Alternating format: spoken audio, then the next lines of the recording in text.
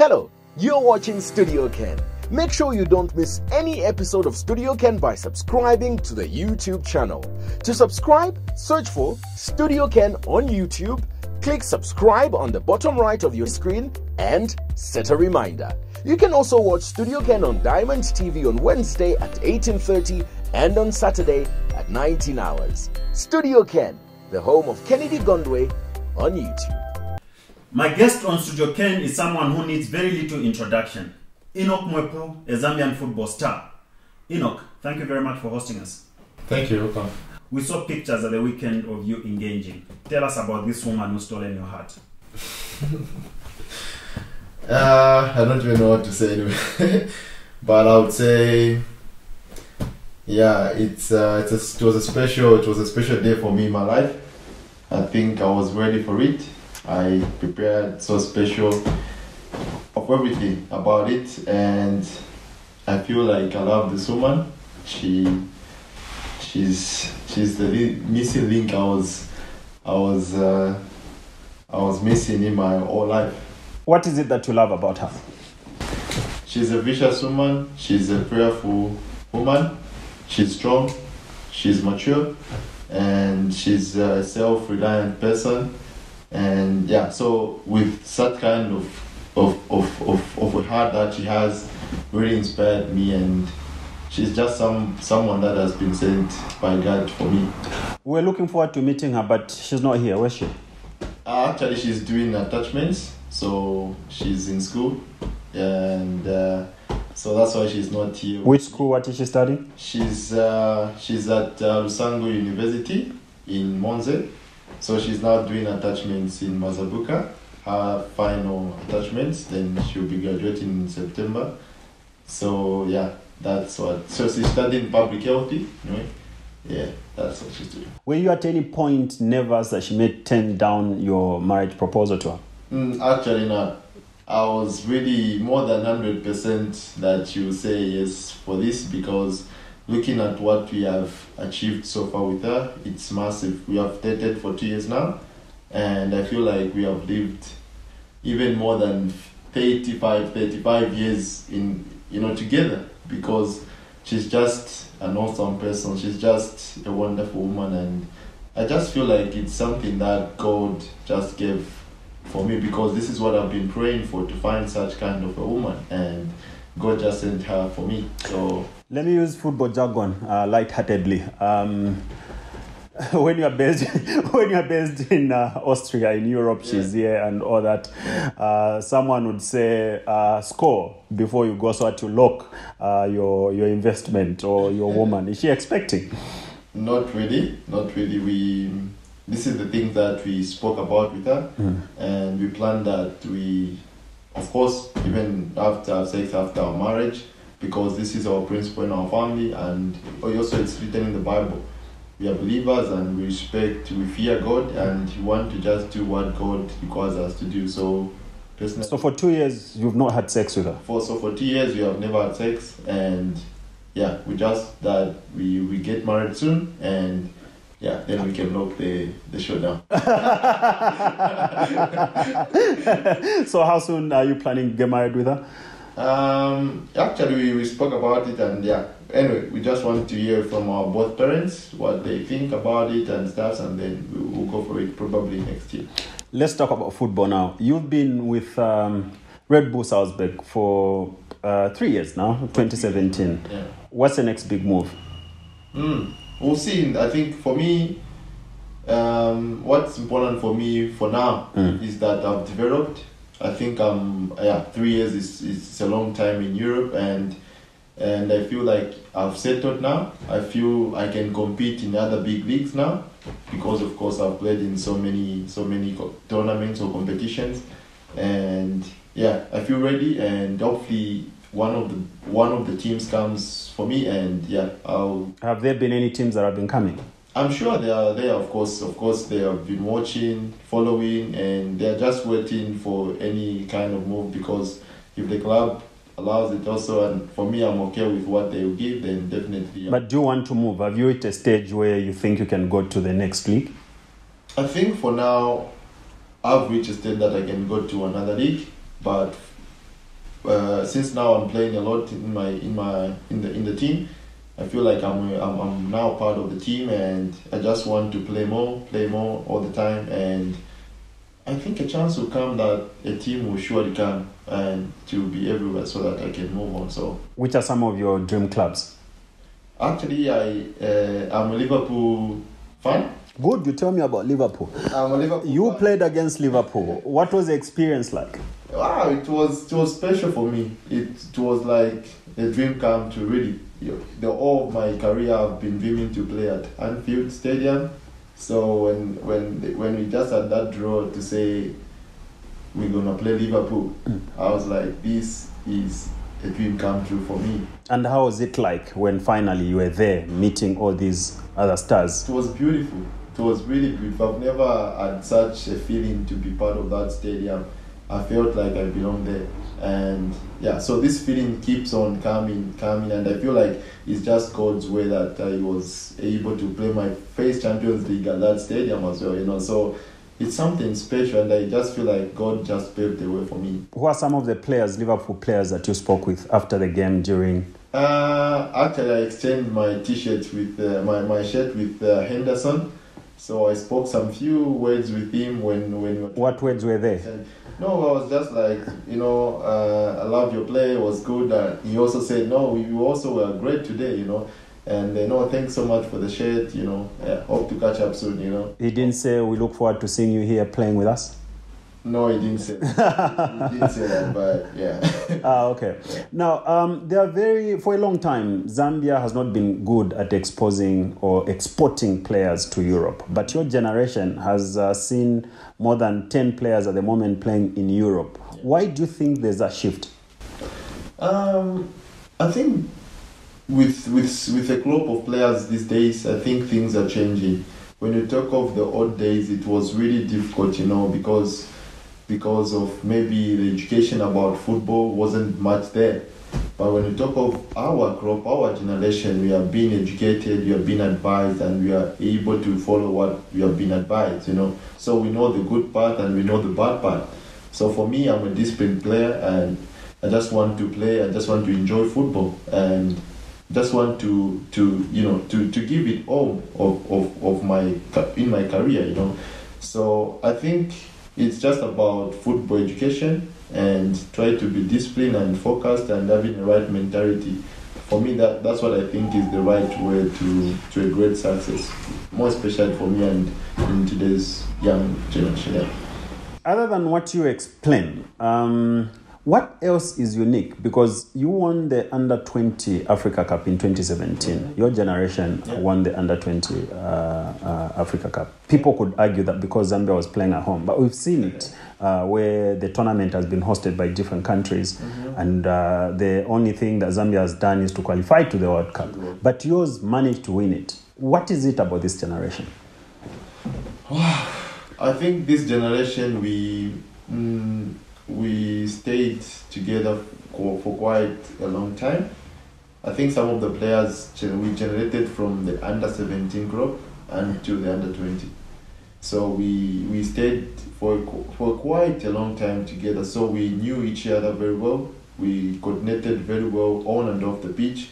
And I think we believed in our abilities. We believed in one another, their strength, each other's strength. So I think that the way that helped us a lot, and we could see the morale also from the fans. It gave us really super confident that we can show our skills on that pitch, Like for me personally, I didn't expect that crowd to be in the stadium. Yet after winning the Africa Cup, the next big thing that was expected was for that team to qualify to the Olympics. Mm-hmm. You didn't. Why? The expectations were really high. Everybody was looking for that we shall surely make it to the Olympics. But sometimes football is like this, Sometimes you never know where the problem is, Sometimes it's just. Sometimes I say it's the weather in football, the atmosphere in football. Sometimes it's good, sometimes it's bad, or maybe it's not just the right time for you guys to make it or to make it, So I don't even know exactly what really made us not to qualify, but we were really ready to make it to the Olympics, but just... Is it not painful that you in the Africa Cup in 2017, you failed to qualify for the Under-23 Olympics? You are also a member of the senior national team, and the senior national team has not qualified for the Nations Cup in the last 2 years or 2 occasions. For me as a player, it's really painful. It's really sad, to see the national team, the Under-23, not qualifying for such tournaments, because such tournaments are the tournaments that put a player at another level, put the national team, of course, at another level. And if we cannot compete at that level, then we cannot compete. We cannot. No any other team can put us there. And what I know about Zambia is that we have great players. We have great players that can showcase their skills and can take their football to another. What is the missing link then? So the missing link is how we players handle ourselves. I think that's the first thing. The shift goes where other players think we should put more. We should put more pressure maybe on professional players. Like they believe more that professional players have to do more than the local players. If you go to such a tournament, everybody must put in 100%, a professional player or a local player, because they are also professionals. But it's just that the pressure goes much to professional players. Now imagine that we are 11 or you are 18, the whole group, and then you put pressure maybe in 1 player or 2 players. It's not Messi. Even Messi sometimes feels the pressure, So that's the shift that really gives a lot. So for me, I think if the local players can really get more belief and more confidence also from the professional players, I think we can have a good shift in the team so that everybody gives 100% and we're good to go. You talk about pressure. Not a week passes, maybe in the last 3 months, without your name and Patson Daka's name being in the papers. How do you handle that pressure? Do you think Zambians are putting a lot of expectations on you? For me, I feel like expectations are good. If there is pressure, then you are good to do something better. For me personally, that's how I feel. I feel pressure is something that gives me even more power to go for what I want to achieve. So I take pressure as something that really motivates me. If the whole country talks about Enock Mwepu, then I feel like I'm doing a good job. And what should I keep on? What should I do that I can even get better and better and better every time? It's the same pressure that motivates me. And I'll keep on working, I'll stay disciplined, and I'll do the right thing. Sometimes you have a bad day in the office, but you don't have to feel like, because this motivates my energy. So what she does is she just pray for me, she encourages me, and she tells me, babe, you're good. Doesn't that babe get calls from her competitors, girls? Actually, yeah, competitors are there, but it's me also to make it right. I think Does a babe get tempted? Not really. Not really. I think it's important to know yourselves. So the way I know myself, the way she knows herself, and the way that we take our Christianity life is something that motivates us and encourages us to stay even together. We don't look around what others say, even the competitors or what. We fight against them. It's me and her and the world. So it's the two of us, me and them, and then we fight and the rest. So you and her against the world using Christianity. You are in a sport that has accusations of juju. Yeah. Do you use juju? I have juju in the Lord. The Lord, I believe in God, and I think God is my juju. So everything I do, I just put in my Lord's hand, and God gives. But does juju exist? Does juju exist in football? To those who believe juju exists, to those who believe in it, it exists. For me, I don't believe in it. I think if you watch the Senegal game, they throw something, but we started encouraging ourselves that this is nothing. This is just a coin, because I saw a coin on the plastic. This is nothing, For juju, it's just something that they want to play against your minds, So for me, I don't believe in juju, because I know that God is greater. God is bigger than anything. So For me, I don't believe in juju. I only believe in God. One of the things that has also afflicted football is racism. How much of it do you experience in Austria? In Austria, I've never experienced racism, but I guess it's there. But maybe I've never just seen it. But I think in Austria, I've never experienced racism, and for sure, I wouldn't love to experience. How about anywhere else? Anywhere else, also I've never experienced it. I've traveled in so many countries in Europe, and we see how fans sometimes react because they want to frustrate you. So that you don't give it your best. But that's nothing to do with me personally, and of course the team. And that depends on a player's perspective. How do you take it? Do you think about it?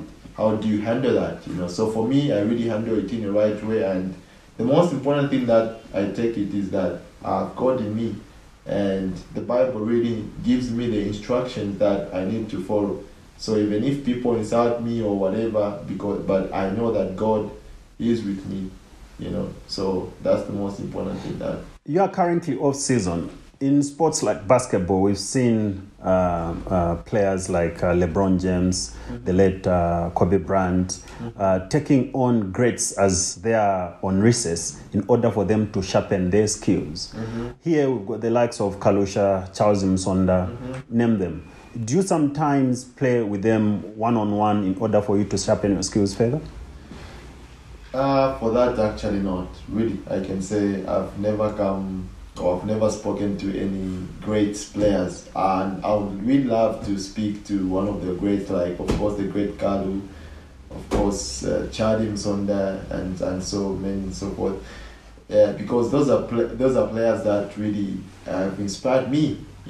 When we talk of those in those generations, they really did great and massive things for the national team.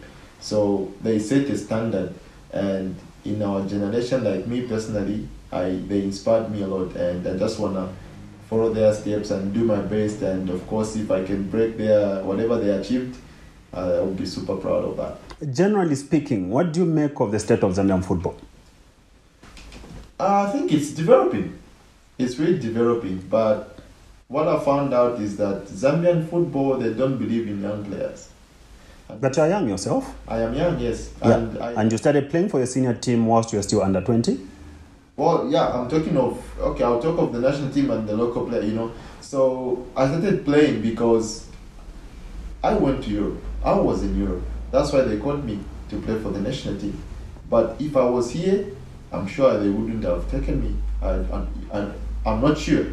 But it happened so quick that I was in Europe, But what I'm trying to say is that Zambian football is that they don't look at young players, even local teams. They don't look at young players, but that's the future. That's where football is, So, don't you think it's as a result of maybe not having a quota system where foreign players can come and flood the local teams without a proper youth structure, because the competition could be so rife, and therefore the attention on youth players is taken away? Actually, that's the thing, But for me, what I would love to have is where teams have this youth structure, Even if it's not youth structure, but in their teams, of course, when you look at Power Dynamos, when you look at Zanaco, they have young players there. So the question is, how do they motivate them to improve in their skills, to improve their football careers, Do they give them games? Do they give them minutes to play? You find that they neglect them, and they just want old players to play because of maybe money and experience. But you are forgetting of that player will become a great player in the next 2-3 years time. And that was me. When I was at Power Dynamos, they thought I'm young. But they never knew how I would become in the next 1-2 years time.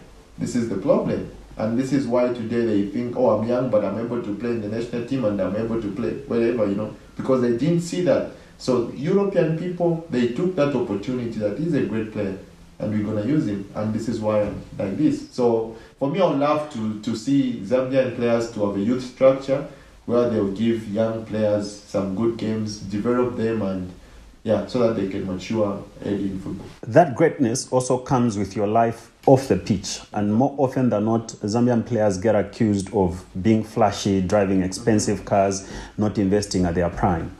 How much are you worth? Wow.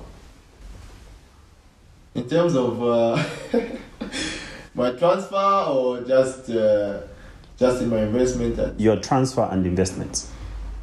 I think for how much I'm worthy, everyone can check on my transfer market. Not everyone can. How much are you worth? I think for now, I'm worthy 10 million euros. So 10 USD. So yeah. And your investment? In my investment, I'm trying to invest. I'm doing my best to invest in a lot of things. Probably now I'm trying to invest in houses, in flats and stuffs, must try for my family. And as I go on, for sure, then I'm trying to invest. Are you trying to invest, or you have that investment? I am investing, actually. I have the investment. God forbid, if today you break your leg, will you be a pauper? For me, I'm a guy who's really innovative and creative. I don't just play football, actually.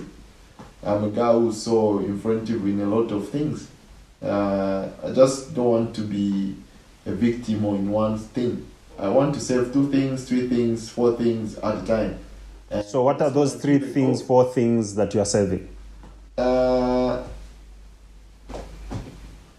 Like I said, I'm saving like trying to build houses. If I make houses and my big ambition is try to make a formidable charity pit like the OYDC. This is my dream thing I want to build, and I guess it will be more than the OYDC, like where I make a lot of structures for young kids, orphanages, and I want to build schools, I want to build hospitals there. This is really my ambition. So if I can achieve this, I'll be really super proud. And I'm not looking at once I'm done with my football career, I'm looking at even if when I'm young, but can I achieve that? So that's what I'm trying to do. You are managed by Frederick Kanute, a Mali legend. How much of his influence has changed your life? Frederick Kanute is a well-known guy as a football player, and his humbleness is what really inspires me. He's a cool guy. He never sees that, I'm a big guy, I played for Sevilla, I played for this, so I need to be like this, drive expensive cars, move in different places.